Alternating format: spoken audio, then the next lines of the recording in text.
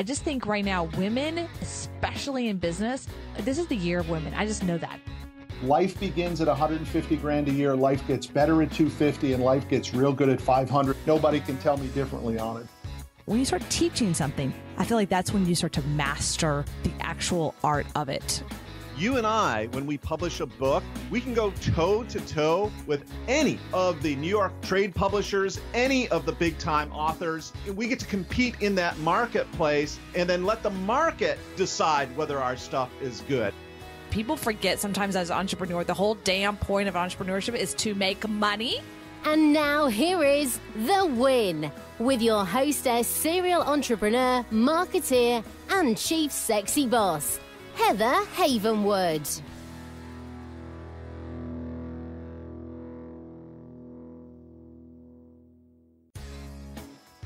Our whole world revolves around our smartphones now. You know, they say we look at our phones on an average of 150 times a day or more. Look, if you're a small business and want to grow, you need to reach people where they're looking the most, their smartphones. So text the word START to 72,000 now to learn more from our friends at Mobit, or go to heatherhavenwood.com/Mobit. Again, text the word START to 72,000 now. Hi, everyone. Welcome to The Win with Heather Havenwood. I am super, super freaking excited to have Mitch Stephen on the line. Mitch, you there?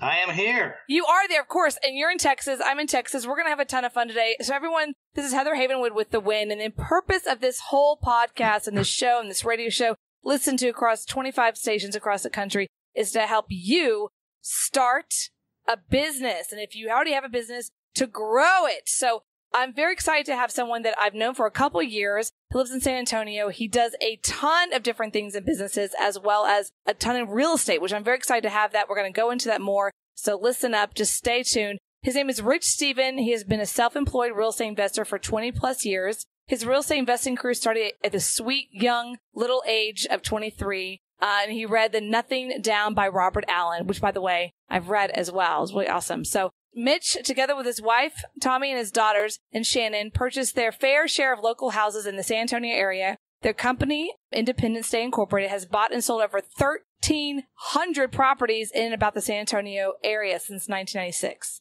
And this, of course, this company specializes in buying distressed properties with OPM, that's called Other People's Money People, and selling those properties with owner financing. So we're going to get into it. Let's talk about it, Mitch. You obviously are also a storage facility owner, but let's start with your book. You've got a few out there. Which one do you want to start with? Well, first of all, they're all under the My Life in 1,000 Houses series. And I wrote the first one, which was kind of autobiographical, which just kind of explained how I had to keep morphing in this business. And it was also kind of the tale of what happens after the Get Rich seminar. After you go to that seminar and they tell you how you're going to make all this money and show you big checks, this is what really happens right after that. When you go out there and you try to get some of those big checks. What? Are you saying that's not all 100% real? What? Well, it can be done and it's all true. It's just they make it sound so easy, you know? Yeah, you just find a house and then you flip it. Look, there's 20 grand and there's all these little things that happen along the way and what I call challenges that pop up. You know, remember that? I don't know if you remember this. Maybe I'm old, but Chunky Cheese, and they still have it. And it's a game where it pops, and you have to hit. You try to like discover where the thing pops up. That's what I feel about real estate investing. It's like, you just want to sell the house or you just want to buy the house or whatever. It's like, all these things come up. You're like, pop, right? That's what it's like. I was going to be rude and say, I don't remember that. I guess I was younger. But I do remember, so. Anyway, point is, so you have a ton of different books out, and I'm just going to read them out loud so people can go check them out. My Life in 1,000 Houses, and it is a series. So the next book is Failing Forward to Financial Freedom. Another one is 200 plus ways to find bargain properties. Another one is The Art of Owner Financing. That's awesome. So you can find those at the following website, 1000houses.com. 1000houses.com. So, I mean, you know, I've known each other for a while. We're now in 2017, early first quarter 2017, sitting here. You've ridden the wave, you know. So what has been the wave here in Texas and what's been happening the last couple of years in real estate? Well, we had the recession was the big thing. That was terrific. My business model thrives in the recession because my business model, owner financing, which is the reason why I wrote My Life in 1,000 Houses, The Art of Owner Financing, is because I think it may be recession proof. So far, it's survived 3 recessions.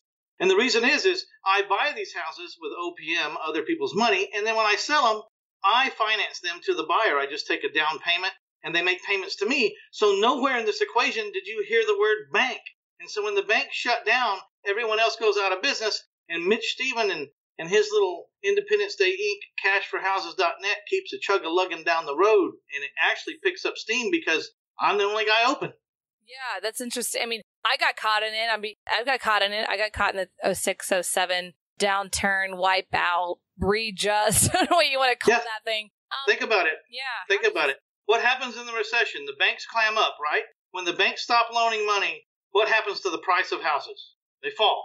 And the core belief of the owner finance strategy is that a person paying $1,000 a month to rent would rather pay $1,000 a month to own. So if the prices of the houses are falling because no one can get a loan to buy a house, then what happens to rents? If no one can buy, they're either buying or they're renting. I mean, they're not going out under a bridge or living in tents.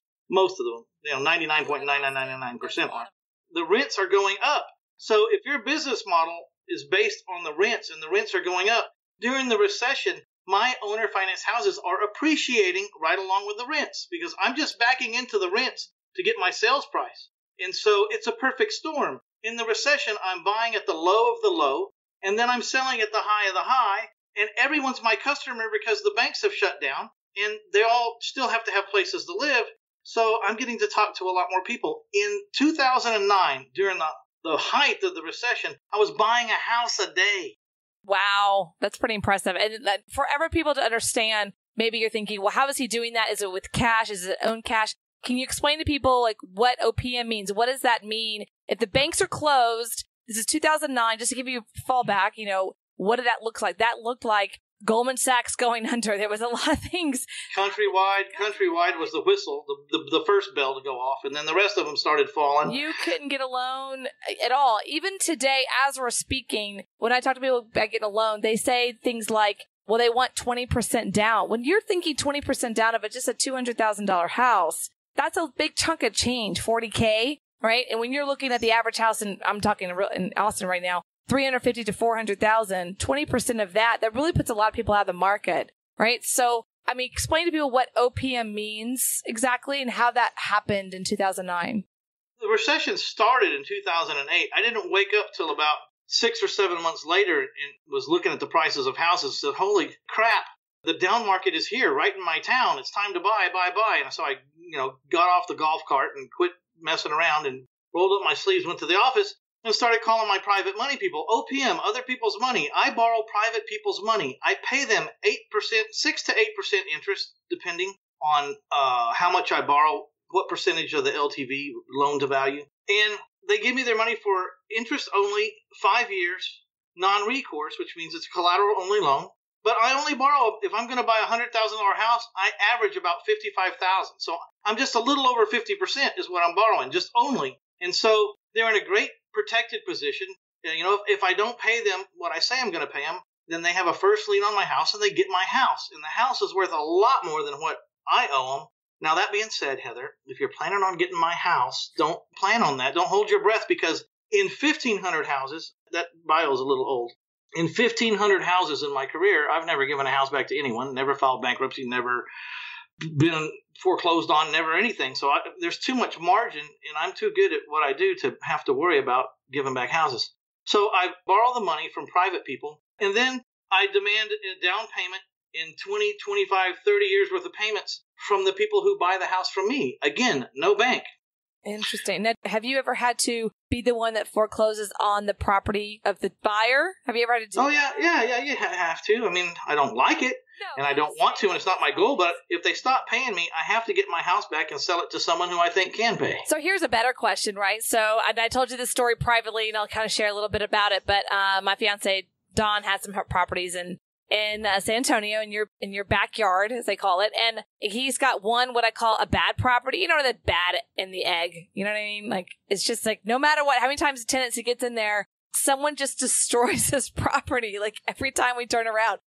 And I said to him, we need to stop renting it, sell it, or do what Mitch does, owner financing. Because what happens is if the toilet does this or the AC does that, it's always breaking. He's having to go down there and fix it. So people listening, if that happens, let's just say you own a property and you're renting it or you're overfinancing it, do you have to, go down there and fix the plumbing or fix the AC unit? Once upon a time, I was going to get free because I bought what all the gurus were saying, the buy and hold theory, which is a bunch of BS. All this crap that you're going to buy these houses and you're going to owe $500 and you're going to collect $900, so you're going to keep $400 in the middle cash flow. They just gave 0 ounce of weight to every liability on your side of the page, which is everything you can think of. So let's just start off.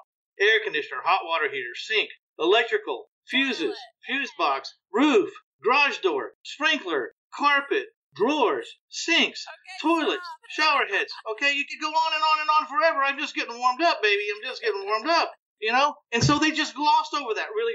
You're just going to clear from the 900, and they just flat out lied to you is what they did. They also say they're going to pay on time. They're always going to pay. They're never going to hurt, break a window. Like, they're just going to be these perfect little tenants for the rest of their lives. And you and I both know that's not true. They glossed over that in the seminar room.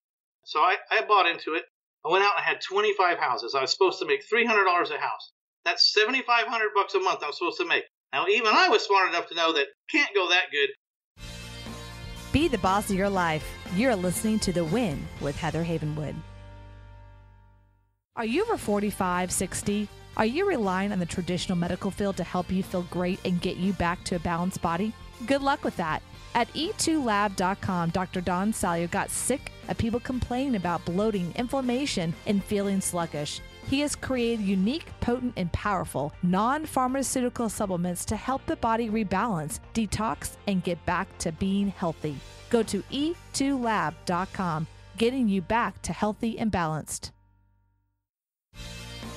Be the boss of your life. You're listening to The Win with Heather Havenwood. Because I only needed $3,500 to live, but I kept going until I had $7,500 coming in because I thought at least I'll keep about half of it, and I'll be free. Well, no. At the end of the year, I didn't have anything left. As a matter of fact, I think I lost $1,000. So I'm this serious don't wanter guy. I mean, the money would come in, or sometimes it wouldn't, and it just wasn't hitting my bottom line. So if you're a landlord and you collect the payments, you don't know if it's your money or not. You could even collect the payments for like 2, 3, 4 months, but you still can't spend it because you're not sure if it's your money. You see, because if the air conditioner breaks and it costs $2,400, then apparently all that money that you're collecting belongs to the air conditioner man. But when you're the bank and you're just receiving a payment and it's their house, so let's go through the other side. I had these 25 houses. I was supposed to collect $7,500 a month. It wasn't working. Not a penny of it was hitting my bottom line. I got real scared. I hired a guy for $10,000, my last $10,000, as if $10,000 wasn't enough in 1990, whatever. I was my last $10,000, which always makes it like tenfold more important. It's not $10,000. It's like, this is all I got, dude. Yeah, this is it. I'm down to like nothing. He says, trust me. I'm thinking, well, where have I heard this word before? In short order, he straightens me out. He teaches me, he says, quit being the landlord.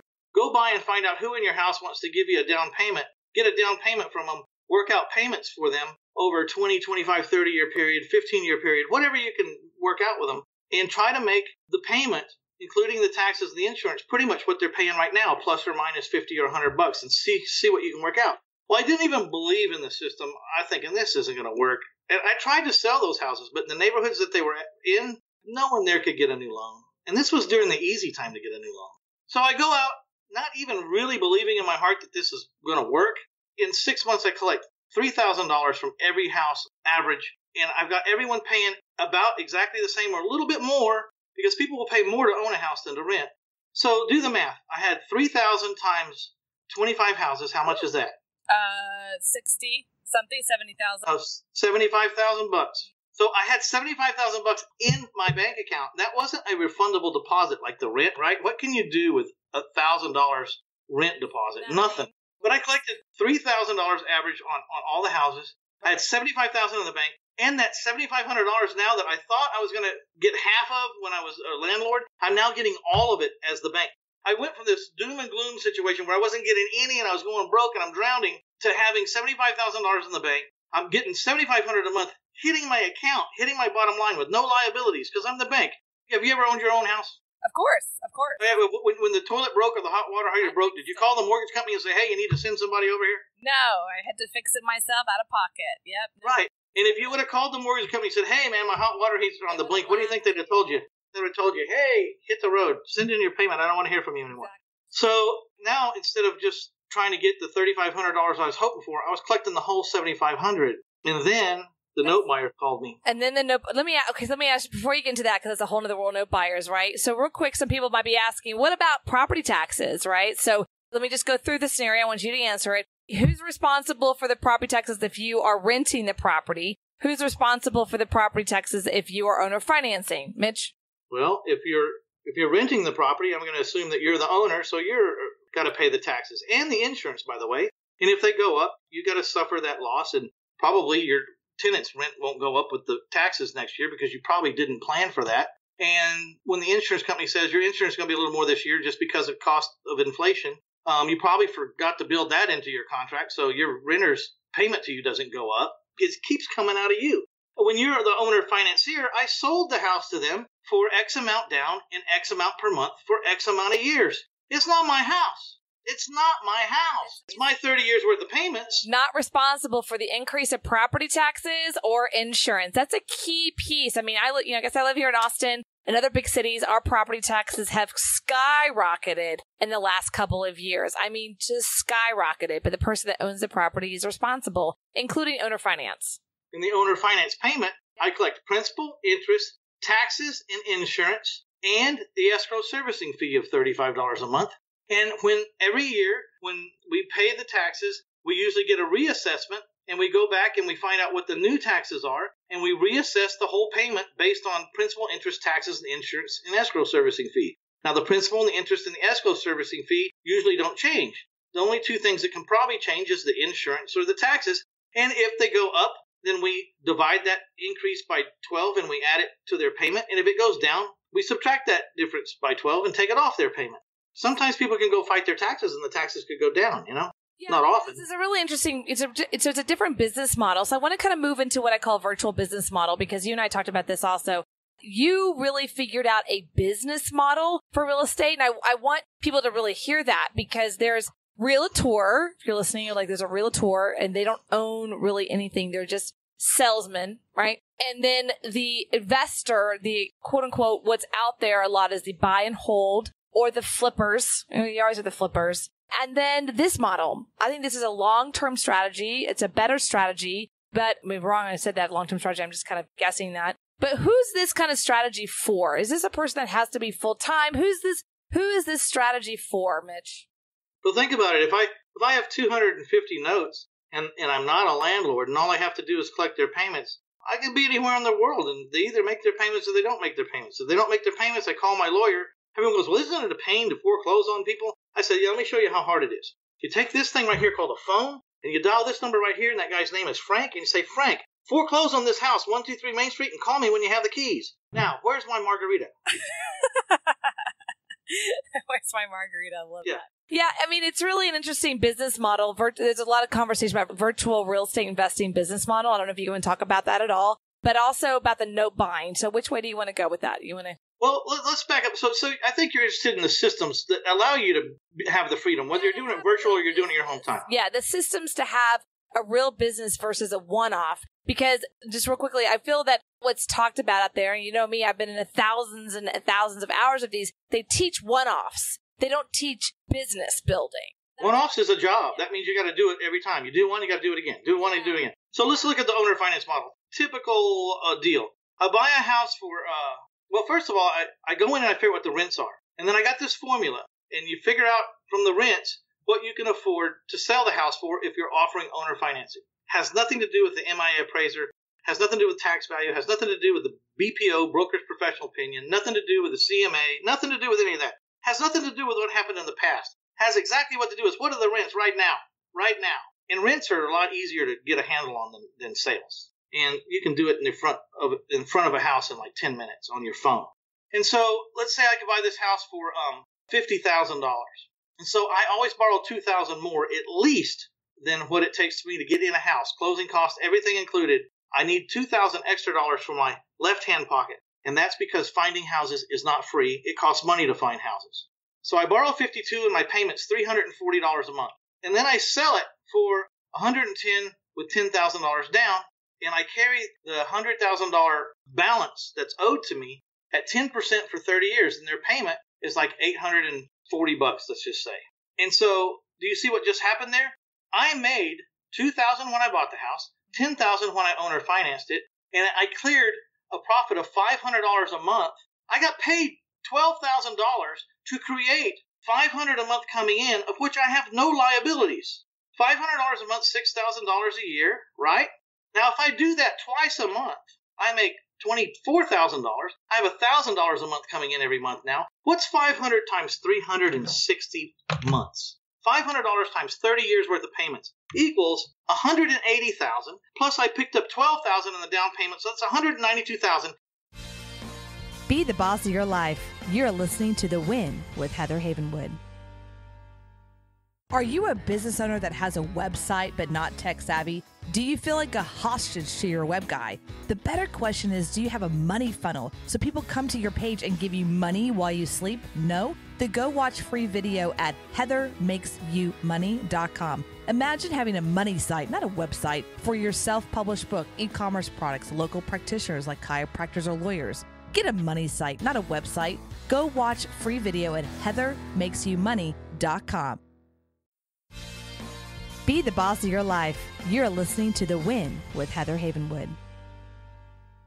With how much money out of my pocket did I just make almost $200,000 in my future?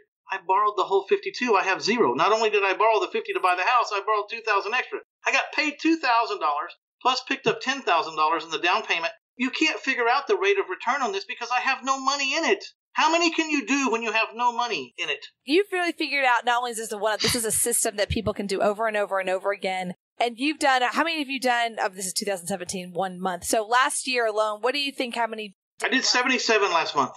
77 last month, which is December of 2015. Now let's just figure this out. Hold on a second. 77. And that's, by the way, is a very typical deal. So 77 times $500 per month, that's $38,500 a month.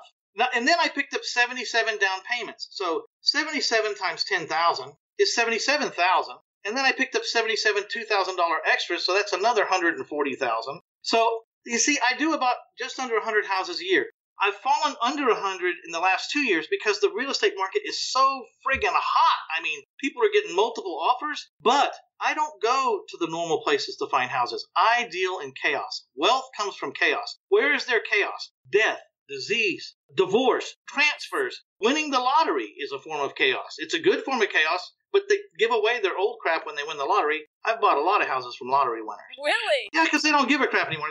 This 2,000 square foot house in the regular neighborhood is a piece of crap. Now I need this $1 million one. So I don't even care. Get off my hands today. How much will you give me? There's good chaos and there's bad chaos. You know, people need $20,000 because they're going to go to jail for 10 years if they don't pay the child support in 3 days. You know, there's just stuff. I didn't make the chaos. I didn't create the chaos. I wish they didn't have the chaos, bless their souls, but they do. And someone's going to get their house, and it might as well be me. Exactly. I mean, it's a really good point. So, I mean, it is a hot market. I mean, you know, the recession's over. Now we are, you know, when I say we, I'm talking about we're in the San Antonio, San Marcos, Austin area. It's just a hot market right now, okay? So, you know, and I want to be cognizant of people that might be in hot areas. San Francisco, California, New York, they're hot areas. Florida. I would say the country's kind of hot right now, but I'm just talking like really red hot areas. Vegas is hot again. How can they use this system to make money in quote unquote hot areas? How can they do that? Well, I mean, my particular strategy, owner financing, works particularly well in houses that are traditionally sold for on the market for like 150 or less, because I sell my houses with a high interest rate. I make a couple of points between what I borrow from my private lenders and what I sell. And that's part of the money-making formula. And if you have a whole lot of money racking up 10%, the deal doesn't work. Think about the core belief. A person paying $1,000 a month to rent would rather pay $1,000 to own. At some point, the relationship between the rent and the house payment breaks down in expensive housing. If you keep going up the ladder to 150, 160, 170, 180, at some point, the rent and the mortgage payment don't even resemble each other anymore. They're not interchangeable. And the perfect house is a house that when you sell it with owner financing, the person inside your house owes you $100,000 or less. That is the sweet spot.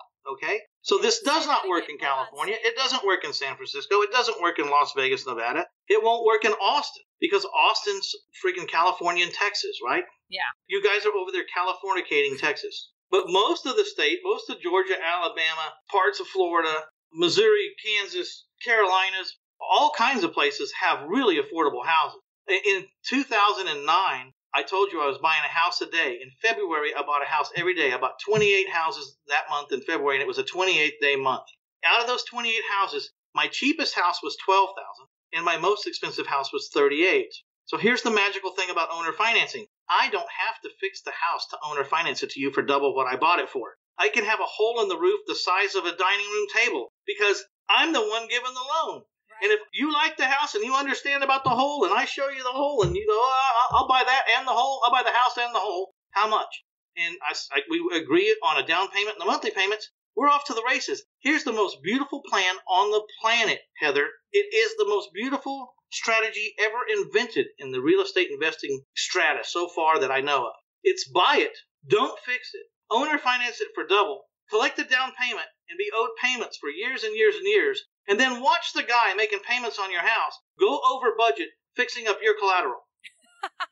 Wow, that actually really is good. That's actually really good. I know you have a course out there and a book out there about that. I want to put that out so you can go to heatherhavenwood.com/1000, heatherhavenwood.com/1000 to check out his book, as well as he has a course about owner financing, what we're talking about today. So go check that out. So this is really interesting. I never thought about that.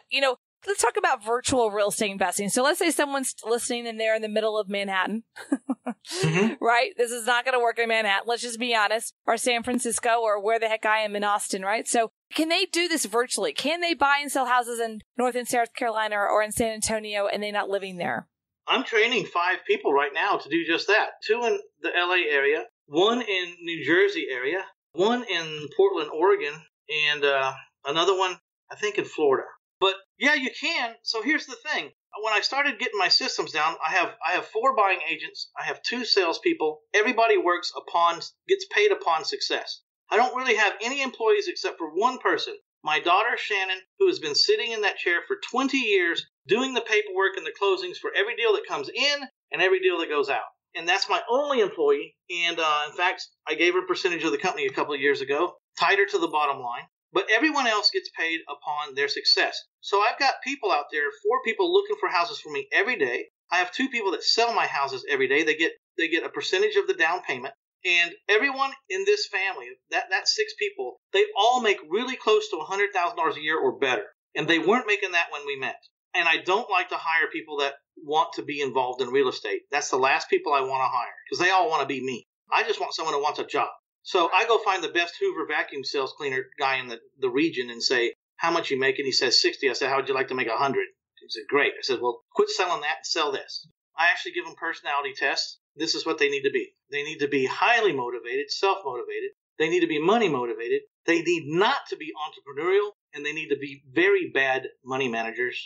Now, what kind of test is that? Is that a Colby? What a test is that? I used to know. I don't know, but they give them a test all the time. I see them. I just don't remember. First of all, that's really interesting. Money motivated. So I immediately think money motivated is going to be entrepreneurial, but you're right. There are people that are money motivated, but that doesn't want to be an entrepreneur, and it is very different. What did you say? Money motivated, not an entrepreneur, and what was the other one? Highly motivated, highly responsible. I didn't say that, but I look for responsibility. They have to be responsible. They have to be trustworthy. I don't want them to be entrepreneurial. And I don't particularly care that they know how to manage their money very well. Interesting. Do you hire, I'm just throwing this out here. Have you ever hired military before, military personnel? No, not because I have anything against it. They just haven't come across, haven't come across my path. We've hired a business manager and he's exactly what you just said. He's highly motivated. He's fully responsible, tied to the business and the money aspect, but he's ex-military. So he's very responsible and consistent with everything. And we love that. So, out of the military, kind of, after he left the military, whatever you want to call it, they don't treat the military very well. So he's highly motivated. You know what I mean? So I really like that about him. Okay. So you're saying that you can teach somebody in Austin to buy and sell in Florida. Is that what you're saying? In the virtual, you're teaching people how to do that? Absolutely. But if you're in Austin, I don't think I'd go to Florida. I think I'd just go to Dallas or Houston or Waco. I know a guy that buys 100 houses a year in Waco. You wouldn't think, but Waco's a great town. It is a great town. It still is a great town. It is a great town. And I'm thinking about, I've really been jumping back to your military guy. I'm looking for someone probably to be a CEO of a company here soon, and that's what I'm looking for, is like a guy that was higher up in the military that just doesn't take any crap. Yeah, it's really, I love the vets, and every time that I meet somebody who's a vet, it's interesting. The gentleman that works for us, he's considered a millennial in the world of that phase, but he doesn't like the millennials because he went through 6 years of the military in the Marines. You can't be whiny to be in the Marines. You know what I mean? Like, all that gets kicked out of them. I'm raised by Marines, and my brother was a Marine, my father was a Marines. The problem sometimes with the Marines is they don't come in and correct you. They just beat the hell out of you and just throw you out the door. Wrong Hey, Marine. you weren't supposed to do that. Bam! I can see that happening. So what do you think is going to happen in 2017? Are you going to continue this business model? Where do you see it happening? Because what I'm seeing right now in the marketplace, it's shifting a little bit. We possibly going to have a Fed rise, hike, whatever, of the interest rates. And most likely it's coming. So banks are going to start to clamper down a little bit. Woohoo! Yeah, that's exactly what I wanted to hear. So tell us why your model would still work if the Feds increase rates and on and on. Well, because I don't need any banks. I borrow money from private people. Instead of paying them 8%, I'll have to pay them 9 or 10%. But everyone's going to have to pay more for money. And in fact, the rates should go up, and I want the rates to go up a little bit because we are a nation of the greatest generations going out the door right now, the last of them. The baby boomers are now at their prime, and that statistical number is like a basketball going down a garden hose. I mean, their numbers are so huge compared to the population. It's literally like, here they come. I mean, a basketball passing through a garden hose. Here come the baby boomers. And here's the problem. They've worked all their life. They're saving their money, and they can't live off of 1% CD rates. So they're forced to go gamble in the stock market, and they're just getting abused like hell in the stock market because I personally feel like it's manipulated by the big boys, and that's not you and that's not me, and we're not invited to the club. As long as the rates are the same for everybody, I'm still going to continue to buy and sell my houses. I'll pay a little more to my people I borrow the money, and I'll charge a little more to the people I sell the houses to. Be the boss of your life. You're listening to The Win with Heather Havenwood. Have you wanted to stop swapping your time for money? Ever wanted to leverage your expertise by selling your knowledge to hundreds of people? I call that smart. And now you can easily and effortlessly, without a web guy, create memberships, online courses, coaching programs. Go to heatherhavenwood.com/thinkific. Start making money off what you know today. Go to heatherhavenwood.com/thinkific. Be the boss of your life. You're listening to The Win with Heather Havenwood. And I'm going to keep going. But when the bank shut down, that's my hour. That's my time. It's interesting about the baby boomers. I mean, I just read the stat that baby boomers are the largest population. We know that. But that's lowering. The population's lowering because obviously they're dying off. Let's just be honest. Okay. They're passing away. Okay. And what's happened is millennials are the next largest. It's pretty equal at this point. It's not that far off to being equal. Millennials are the equal because baby boomers created those millennials, right? But the millennials don't have a lot of money, right? So you have baby boomers, the wealth is going out the door, right? And then you have the millennials who can't afford a house. Well, you know why they can't afford a house? Why? They don't want to work. I mean, okay, if you're a millennial, you can never say anything about a group all across the board. But there are definite tendencies, right? So I'm looking at the millennials and they scare the hell out of me because I don't, unless they can find a job somewhere where they're on a computer and don't have to talk to anybody, they don't know how to talk to people. They don't know how to handle conflict. They don't know how to have a disagreement face to face with a man or a woman for that matter. They're like, you're an asshole. They text you, you're an asshole, and then they run away. You're an asshole, and then they run away. So what do you think if someone's just listening and saying, you know what, I'm nervous to get investing. I'm scared. I want to do investing, but I'm unsure. Maybe I've read a book. Maybe I've gone to a $3,000 seminar. God, this guy sounds legit. I don't know. Will this work? What would you say to them? Well, I already know it works. I've been doing it for 20 years. I got people all over the country that does it. I know it works. The question is, can you make it work? I don't need to ask if it works. I've done it 1,500 times in a row. It works in San Antonio. It works in Atlanta, Georgia, and all over Georgia. It works in Alabama. It works for my students in Missouri and Oklahoma and Nebraska and everywhere in the world. It's working. I mean, it works. If it doesn't work, it's not because the strategy's wrong. It's just you're not doing something right. Well, I would be the first one to tell you if you're in a state that's not conducive, because there's some that just have laws that are not conducive, like Pennsylvania. My God, In Pennsylvania, if you try to make a loan, they're going to send you to prison, it seems like. They just want to criminalize you for like offering to give someone a loan so they can get a house because you're not a bank. You know, you got to go register as a bank, and then they'll let you do it. So I'd stay the hell out of Pennsylvania.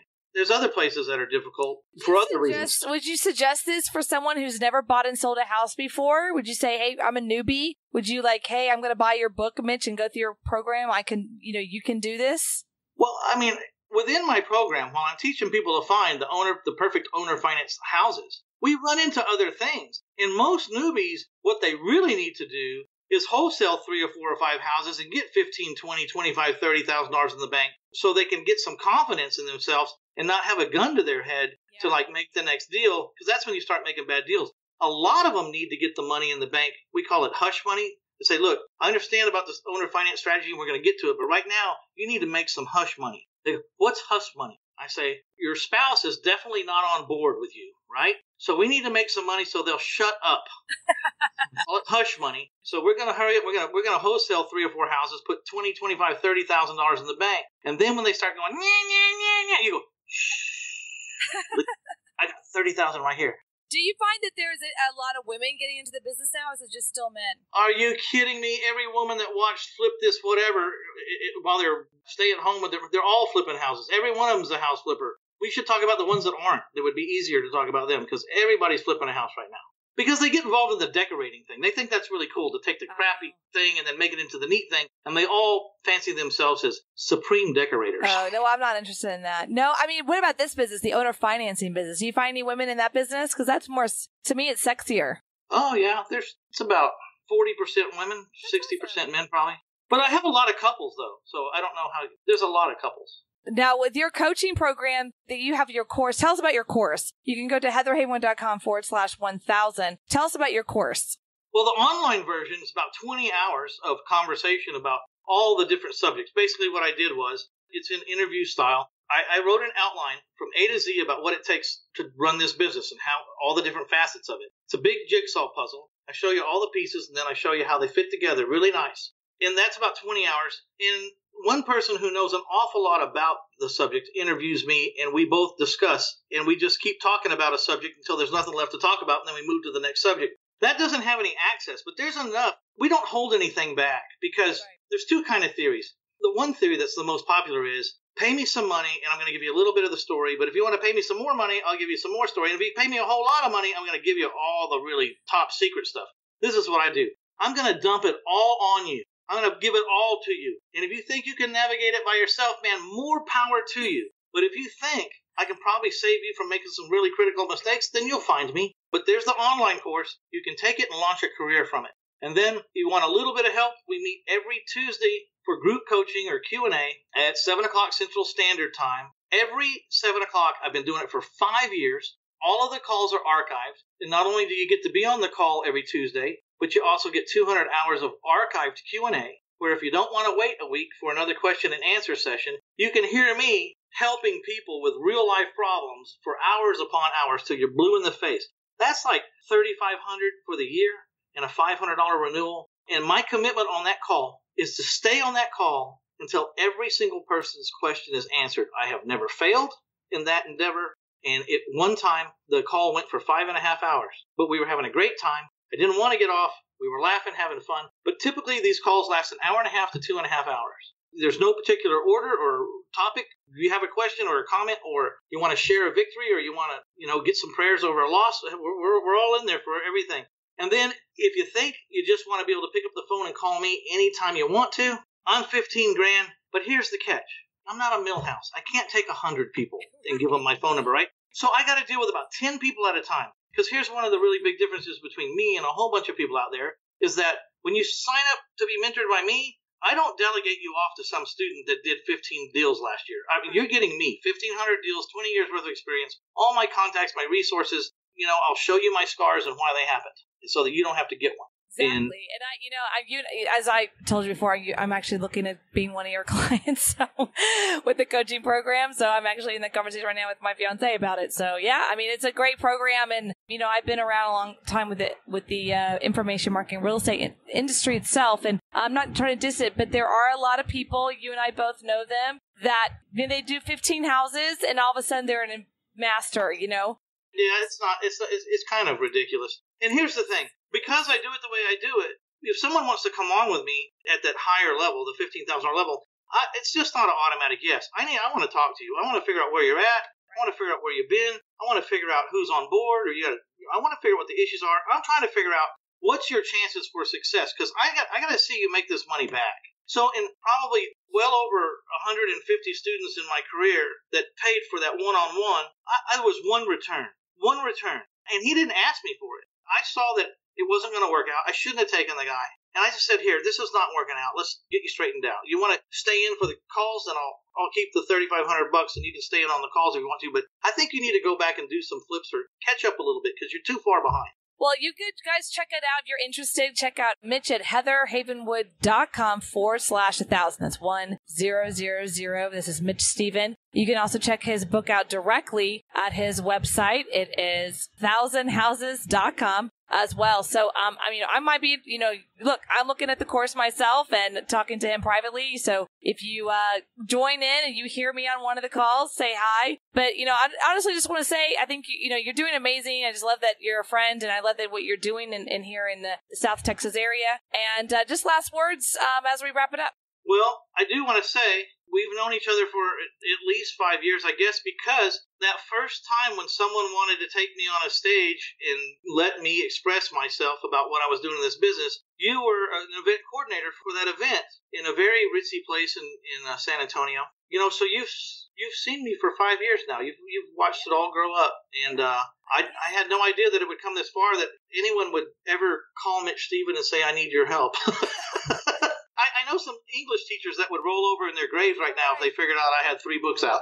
Right. No, and honestly, the point of that is that I've seen he was already successful on that day 5 years ago when we did an event, and he's still successful to this day. It's just that he was just now launching his what we call information side. But I can honestly say he's been doing this day in, day out as an investor. It's his mastery, and that's what you want as a teacher. You want a master. Right? You don't want just a teacher. You want a master who can say, hey, I've been down that challenge. I've hit that road. Let me tell you exactly what you need to do there, because you probably hit every single challenge. No, when people are talking to me about their conversations with their buyers or their sellers, I just start chuckling and they go, what? And I said, I know where this is going. I know exactly what's going to happen. I know exactly what they're going to do, and I know what they're setting you up for. And they go, what? And I said, they're going to do this, and they're going to do this. Now call them back and tell me if I'm not wrong. And they'll call me back and go, son of a gun. Son of a gun. They did exactly what you said they were trying to do. I said, I know. It happened to me. Because you've been down the road, and that's what you want to master. So go check it out at heatherhavenwood.com/1000. Okay, guys, this is The Win with Heather Havenwood.